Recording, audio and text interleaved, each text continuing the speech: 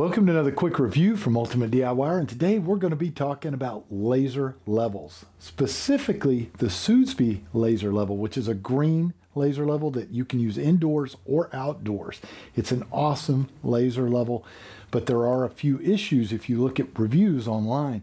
So what I'm going to do is we're going to take a look at those little issues, and I'm going to address those, and you can decide for yourself, is this a laser level that you want, or is this one that you need to pass on? So stay tuned. Let's take a close look at what all you get and how it works.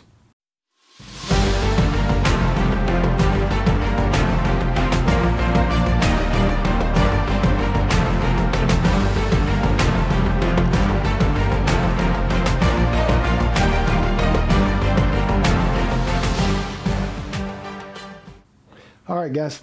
First thing I'm going to do is we're going to start out by opening up the box. I have already opened it, and the main reason I opened it was to get the battery out, which plugs in this way here with the little charger, and charge it. The instructions are going to tell you need to charge this battery for about 10 hours before you use it the first time, because it is going to make the thing last much longer. You always, the very first time you use a battery, fully charge it and fully discharge it before you charge it again. Let's open this thing up and see what you get. So when you open it up, it's going to have a container like this. Now I use a lot of these laser levels, like this one right here. Love this laser. This laser level is very much like this one. But instead of the hard plastic case, you're going to have a foam case like this that you're going to carry. It has a really nice handle. Feels good. You can feel the cushion in it. So if it gets thrown around, which I would not suggest throwing around a laser level, they are a delicate instrument. But if it accidentally happens, at least you've got some protection. So let's see what's inside. So I'm going to open it up. Like I said, I've already taken one of the batteries out because you're going to get two, and the charger, just so that I can demonstrate this for you today. So when you open it up, you're going to have a little instruction manual like this right here. And it's going to walk you through, and there is some good information on here. It's even going to walk you through how to calibrate, make sure how accurate your machine is. And I'm going to show you an easy way to do that, where you don't really have to go by this. You can just simply use a level, and I'll show you that in a minute. So we've got that. Now when you open this kit up, I'm going to be very transparent. This is my second kit. I bought two kits, and this is where some of the comments and things that I have seen online about this unit, and let me move this out of the way. This is where I see some of the problems online with the comments. One of the major comments that I think has thrown a lot of people off is someone posted a picture of this unit originally that had some different parts in it. That is an older picture with an older unit. It even confused me, and I thought I was missing parts, and I sent my first one back, and then I ended up getting the exact same thing back, and I'm like, okay, well, something's wrong, and I spent some time with it, and I figured out where some of those problems are. So do not go by those pictures if you see those in comments, because that is not the same up-to-date unit that you've got here. So let's go through what you do get. Instruction manual. You are going to get the actual unit itself, which is this. This is it right here. You're going to have a battery, a charger, another battery. This is called a micro adjuster. You're going to mount the unit on top of here, and you can turn the button and turn this slightly, and what it does is it rotates. You can adjust these legs up or down to get it exactly level. Very cool little part here. You're going to have a tray, which is this one right here, and it has an adjustment screw here which will raise up and down, and you can actually adjust and make this thing work. Actually, if I do it like this, you can kind of see it goes counterclockwise instead of clockwise. Clockwise closes it, but you can adjust and set this for small things if you're on the floor. Now, say you are trying to do something in a bathroom, or you're doing something in a construction site. You have this wall mount. Now this wall mount is very cool. It's going to have three different knobs. One knob will turn the top disc like this. One knob moves this whole plate in or out. And this bottom one will actually, just like that, I don't know if you can see that, it tilts. So you have a tilt. You have the disc go in and out, and you have the disc rotate. Very cool instrument. Now, If you're reading your description on this unit, the description says that it is magnetic. This unit itself is not magnetic. It is going to be the holder, and you have magnets right here. It comes with this plate. If you are working on, say, a steel building or steel construction, commercial construction, you will be able to stick this directly to metal and it's going to stick. But they give you this plate because if you were working on wood construction, you can actually take a 2x4 or something and put a little screw or two in here to hold this, and now you can mount this up on the wall. All right, very cool. One last thing that, or actually there's two last things that it really comes with. This is one of the parts where everybody gets confused, and this is an adapter for your tripod. But what it is you've got the 1/4 inch and then you have the larger adapter. So if you have the larger, older style tripod that has the big fitting on it, this will adapt to that. That's what this is for. That does not make it necessarily fit to your tripod, and I'm going to show you how to mount it to your tripod in a second. The other thing that you're going to have is a remote, and this remote works very well. I used this one, works great. The one that I got with the original kit worked just as well. So they do work. A lot of these units I have ordered in the past and got, the remotes are pretty much worthless and they don't really do anything. This one works. Everything in this kit, by the way, works. So I'm going to set this aside for a second, and I'm going to address a couple of the other issues that online comments have made on this unit. One is you did not get the full kit. Like I said in the beginning, you're missing a couple of plates, and people look at this and they think, oh man, I'm missing plates to mount this to my tripod. They look at the top and there's a mounting hole here, and that's what you see on most units. Like if you look at it, this one has a special mounting place on the plastic. It's very obvious, very visible. But if you look at this unit, it has a metal plate. The trick is right here, and I'm going to hold it out so that maybe you can see it, but that is your mounting spot in this metal plate. And I will be totally 100% honest. My first one, I did not look close enough, and I did not see that little mounting plate. So and by reading other comments and other reviews, I thought there was supposed to be a plate that this piece mounted to so that it would be able to mount to my tripod.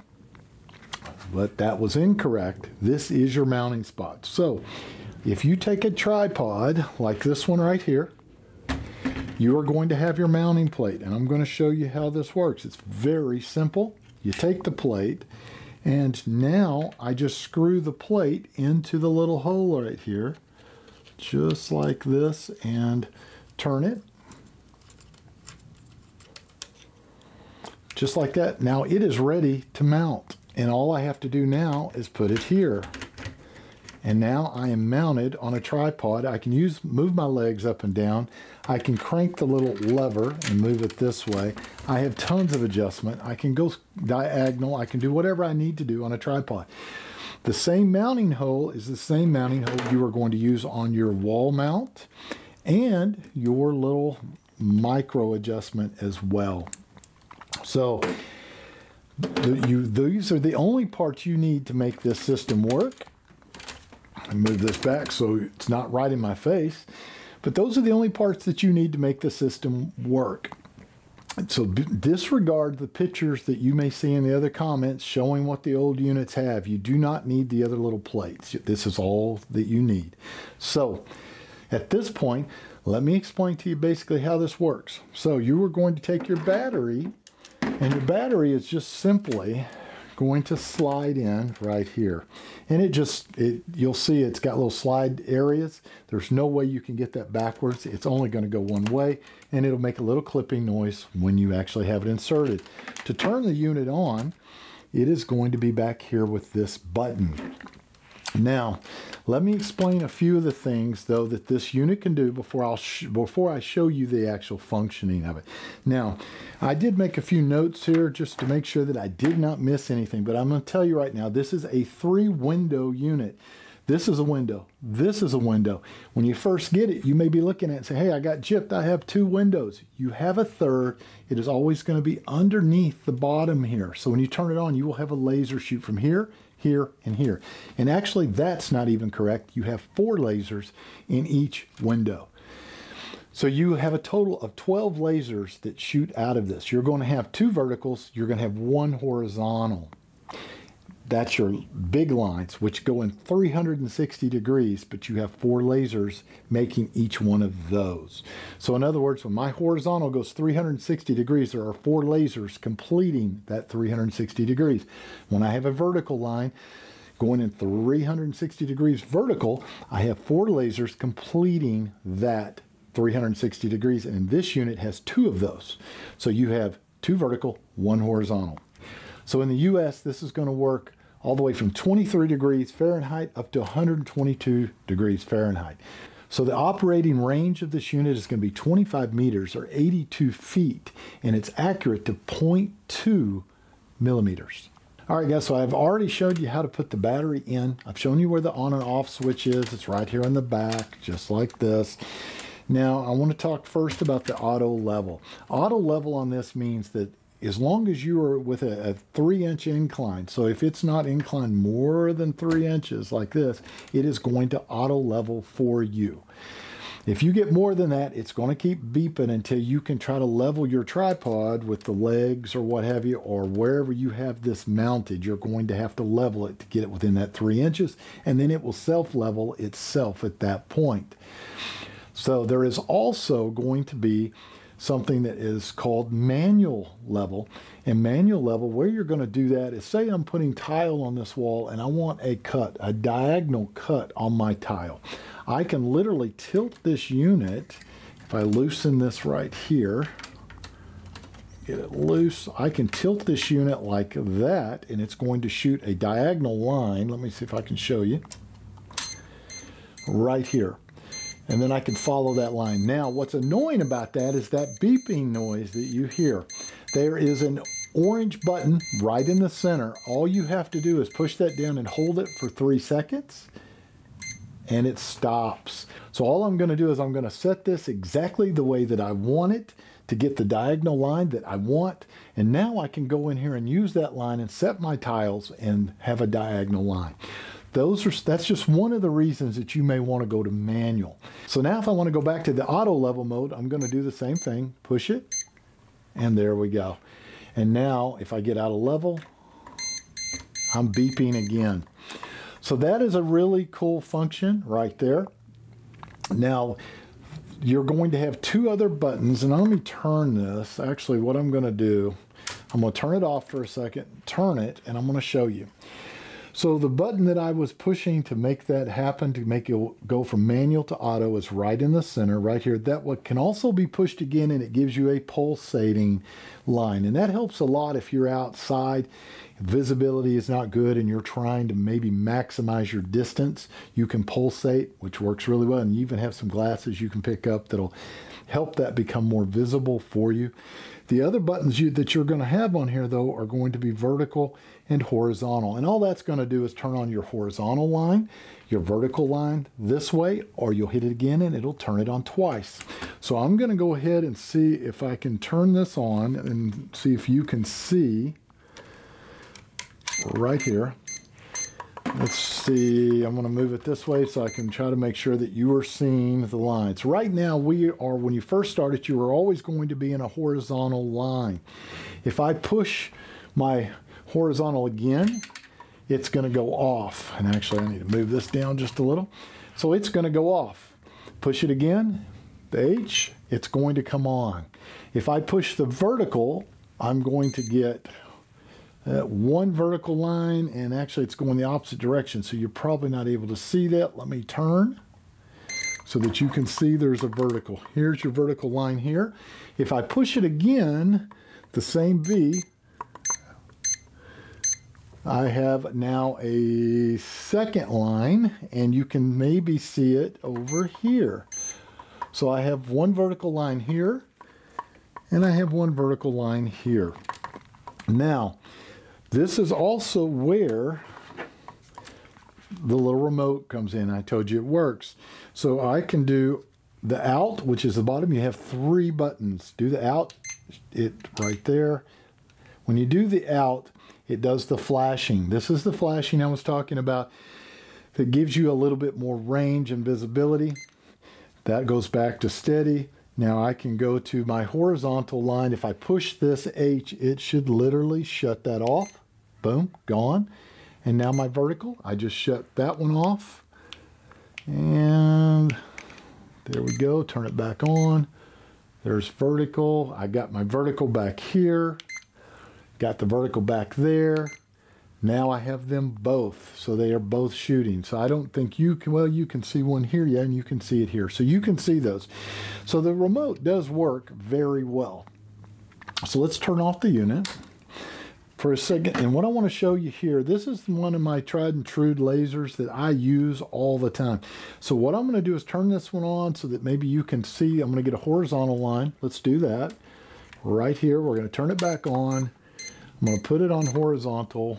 Right there. So now you have your horizontal. Now I'm going to turn on this unit right here. Let's see. There we go.